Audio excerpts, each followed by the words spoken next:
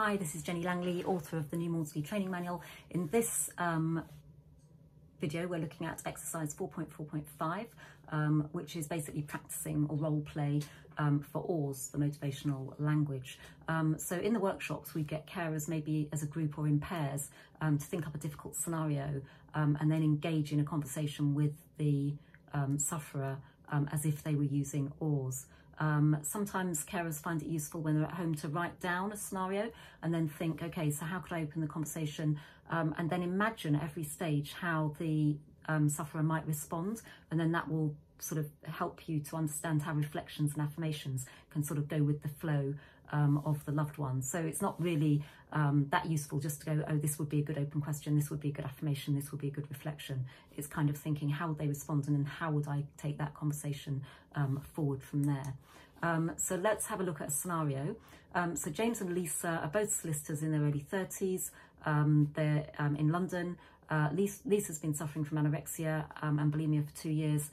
In the past, she's been good at hiding her illness, but recently her boss has expressed concerns over her health and the effect it's having on her work. Since then, Lisa's been able to stick with her meal plan, but she has significantly increased her exercise regime, and this is quite common.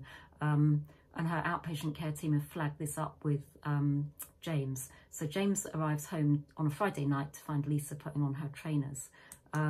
So an open question might be, hi Lisa, looks like you're getting ready for a long hard run. Tell me about your day before you go. So Lisa might go, oh yeah, okay, I'll tell you about my day, but she's likely to be very defensive or negative because she really wants to go for a run, because she's had a hard day too, and this is her coping strategy, to go for a run. So she might say, yes, James, I need to go for a run. I don't need you nagging me. Sometimes I feel you just don't get it. I've had a really hard week and I'm really stressed, and going for a run will help me relax. You should know that by now, so you can feel the frustration that might come from Lisa, because she definitely wants to go for a run.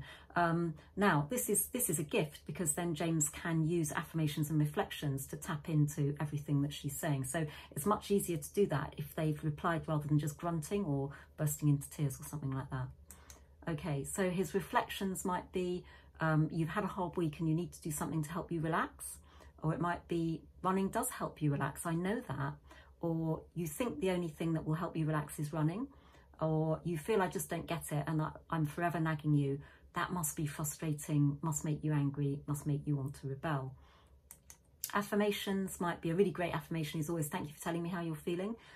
Or you've worked hard all week, your job is really demanding and you have such a strong work ethic. So tapping into the fact that she's, you know, a really, really talented solicitor and really good at her job.